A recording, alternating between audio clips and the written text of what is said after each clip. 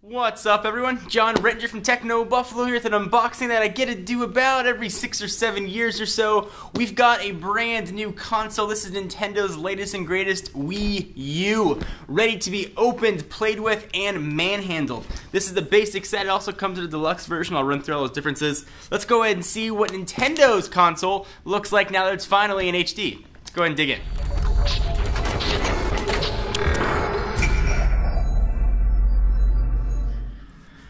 Alright, so here is the Wii U basic set. This guy's going to set you back $299. If you want to go for the deluxe version, you can tack on another $50. That's going to get you bumped from 8 to 32 gigs. Going to get you a stand for the console and the control pad. And it's going to get you Nintendo Land, the game. So let's go ahead and dig in here. So go ahead and peel off the plastic.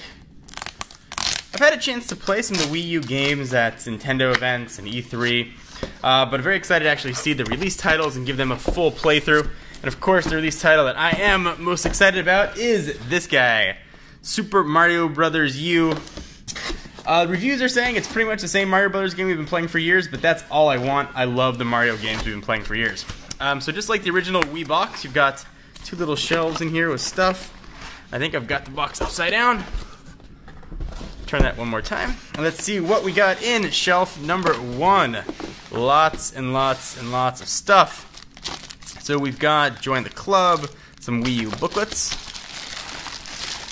a ginormous charging brick, and another ginormous charging brick, or power brick rather. I'm guessing this one's for the console, this one's probably for the control pad.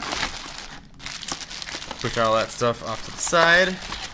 Also included, we've got a Wii sensor bar, hiding on in there, and nice to see included in the box an HDMI cable. And that's the Nintendo console with HDMI. This does do 1080p graphics, so sweet for that. Push that off to the side. Let's get to all the good stuff. Tray 2 is where the action happens. And boom.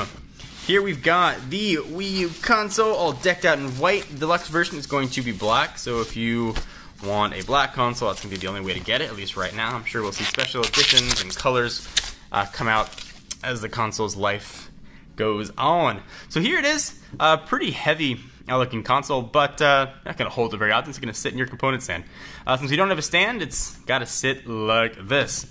Let's go ahead and open this up. You've got 2 USB ports. You actually expand storage if you want, and of course you can pop in a SD card and expand your storage that way. Your sync button, eject button, and power button.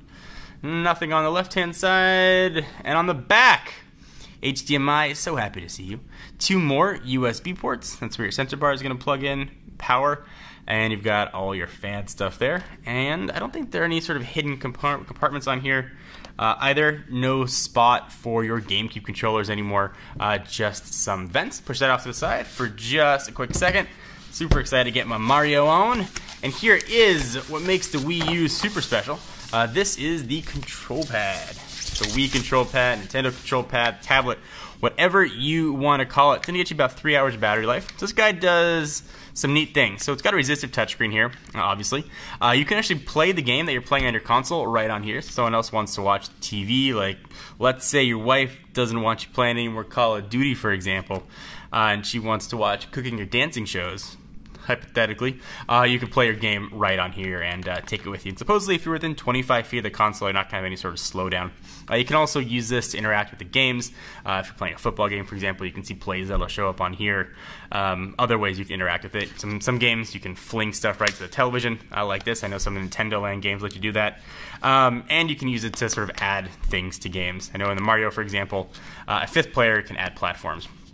So let's go through this guy, which looks super unergonomic, but actually feels pretty good in the hands. So here's what we've got. We've got 2, how do you call these things? You've got 2 thumb pads, let's say. We've got a 4-way navigation, typical Nintendo right there.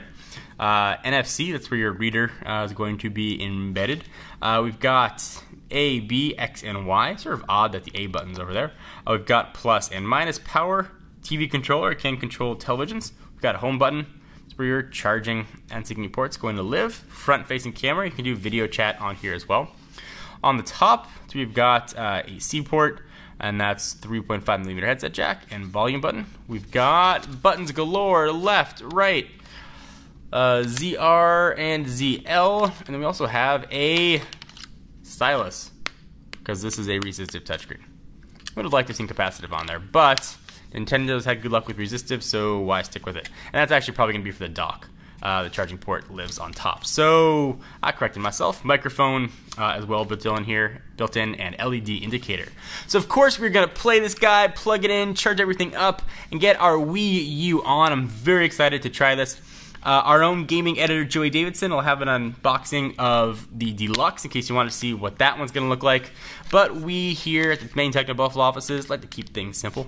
So take a look for the Deluxe version. Once that goes live, I'll put a link down below if you want to see that. But for now, I'm John Rettinger from Techno Buffalo, and I will see you guys in the next video. Bye-bye.